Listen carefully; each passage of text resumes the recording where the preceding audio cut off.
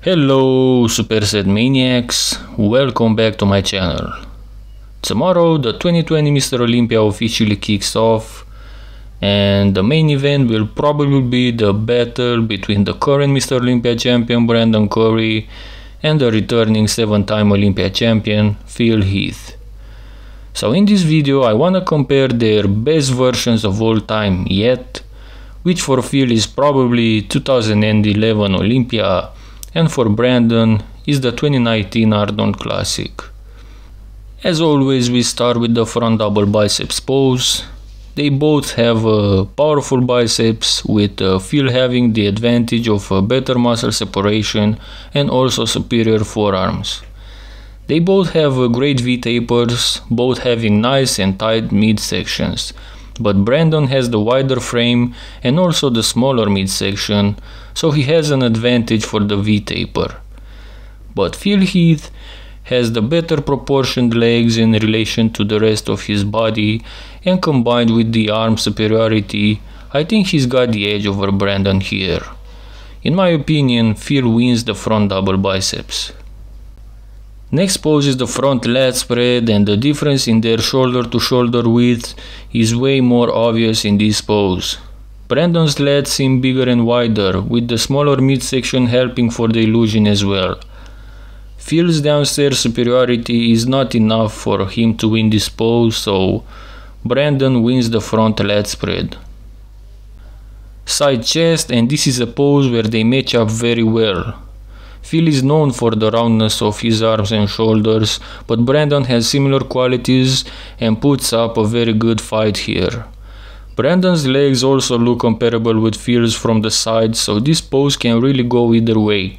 But I think Phil has a slight advantage upper body, being fuller and rounder, and at the same time having very good conditioning, and I think he wins this pose. Next pose is the back double biceps, and as far as the upper body is concerned, Brandon has all the tools to give Phil a good fight, Phil being one of the best ever in this pose. They both have powerful arms and delts, impressive details and symmetry through their backs, but the decisive factor in this pose will obviously be the lower body, where Phil Heath is miles away ahead of Brandon. Phil has world-class glutes and hams and decent calves, but Brandon's glutes, hams and calves are below the average of today's men's open bodybuilding division. Phil Heath wins this pose.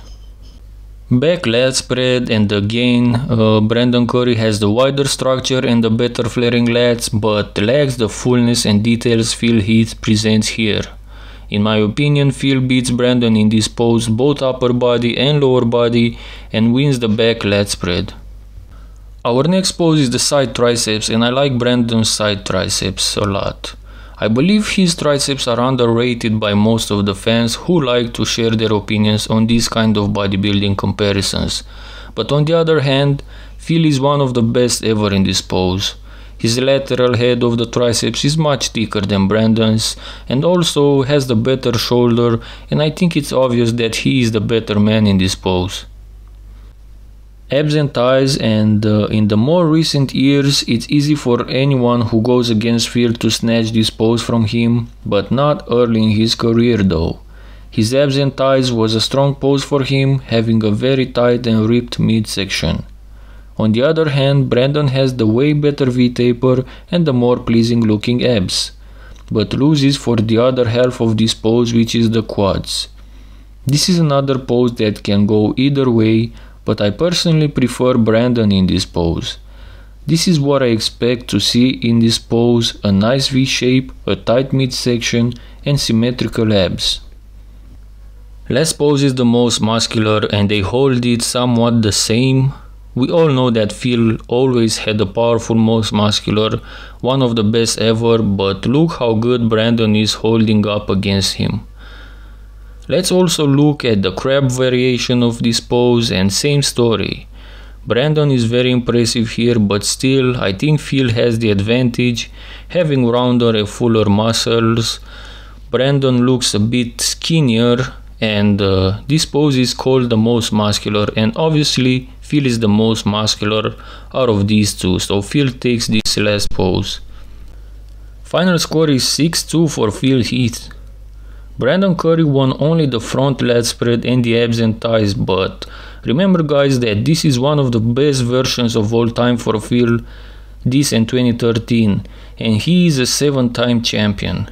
He is one of the best of all time and Brandon did not reach his peak yet. Not to mention that Brandon was very close in the front double, side chest, back double and most muscular, so he has the potential.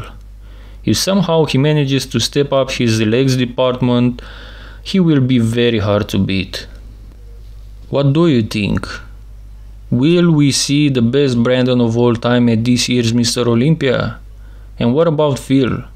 Will he be able to be better than in 2011-2013? As far as the front poses, I doubt it, but who knows? I really hope they both bring out their best.